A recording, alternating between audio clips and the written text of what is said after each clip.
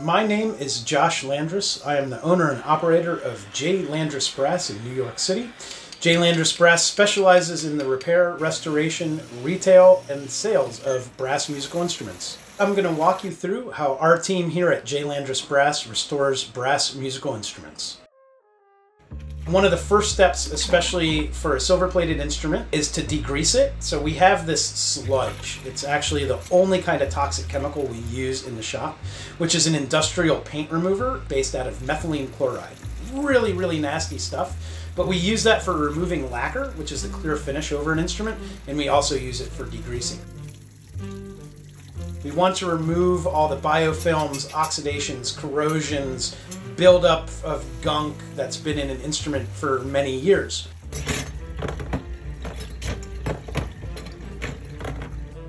From there, we're going to disassemble the parts of the instrument itself. So we're going to take the bell off or the lead pipe apart, take braces apart, take slides apart, basically break it down into individual pieces.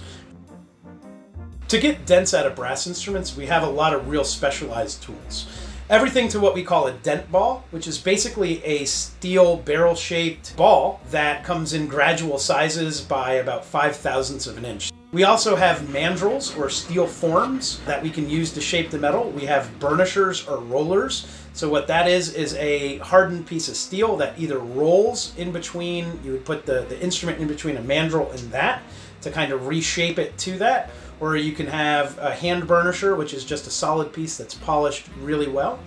Each specific instrument could be different as far as the work involved from the last instrument that we restored. For example, a lot of instruments we work on are going to be at least 100 years old. And in that time, sometimes the instrument might not have been manufactured as well as a newer instrument. So you can have unevenness in the metal or unevenness on the inside. If you think of your sleeve of a jacket, when you bend your arm, the sleeve is going to stretch and kind of ripple on the inside. The same thing happens with brass instruments when you're bending the tubing to get the shape. It's going to ripple on the inside and stretch on the outside. When we go to restore it and take the dents out, those ripples kind of come through from the inside out. Sometimes instruments get holes in them. When they have holes, that's really bad. Generally speaking, you want air going in from the mouthpiece and air coming out from the bell and nowhere else. One of the things that we do instead of replacing the part or replacing the instrument is to make a patch on it. And basically think about it like a patch on a piece of clothing. With instruments, it's a little bit different because we have to shape the metal to the form that it's going to be for the instrument.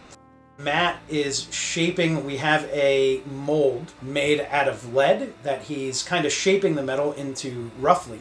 Then from there, he's hammering it onto a mandrel, a steel form like we talked about, to get it into shape to follow the contour of the part that it's going to cover up. One of the key tools in our workshop is our metal lathe.